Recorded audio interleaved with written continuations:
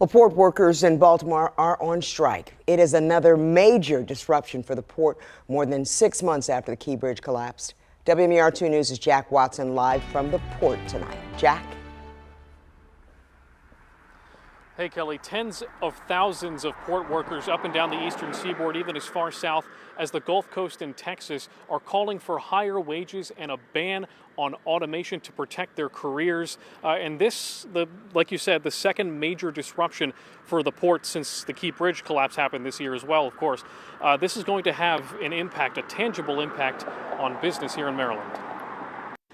The pickets formed in the early morning and continued into Tuesday afternoon. Longshoremen in Baltimore and at other major ports are on strike. The International Longshoremen's Association, Local 333 here in Baltimore, declined our request for an on-camera interview. Right now is our peak, and time is of the essence, and it couldn't really happen at a work time for agriculture in North Central Maryland. As Frederick County farmer David Burrier told me, this will have a tangible impact on soybean growers in Maryland. Farmers in counties like Frederick, Baltimore, and Carroll lean on the port to transport their crops.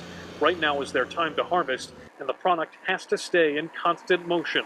We need to put these beans in motion continually. Every day the beans need to move because we don't have enough storage for our crop. So it's a work in progress every day, and so if this backs up, this will back up harvest. Meantime, car dealers are also weighing the impact. Peter Kitzmiller with the Maryland Automobile Dealers Association says there shouldn't be much immediate concern, but if the strike drags on, at some point, it's going to create issues because of the large amount of vehicles that certainly come through Baltimore, but also the rest of the East Coast. It could definitely have an impact. But again, short term, I don't think if you're going to look for a car or get your car serviced, it's not going to have any impact. The ILA said on Monday the U.S. Maritime Alliance is offering them an unacceptable wage they reject. The Maritime Alliance said it asked for an extension of the current master contract and that it would increase wages by about 50%. So, Jack, you still got some workers out there or strikers out there on the picket lines during the dinner hour.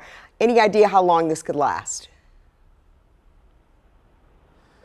Hey, Kelly, we haven't seen any indication that this is going to end anytime soon. In fact, at a national level up in North Jersey, the union said that it would picket 24/7 around the clock. They would hold out as long as they need to in order to get a favorable contract for their longshoremen. And we can see that on the signs that they're carrying, which say machines don't feed families and no work without a fair contract. And there it is. That cuts at exactly what they're after here in Baltimore and around the country as we hear those beeps in solidarity here on Browning Highway.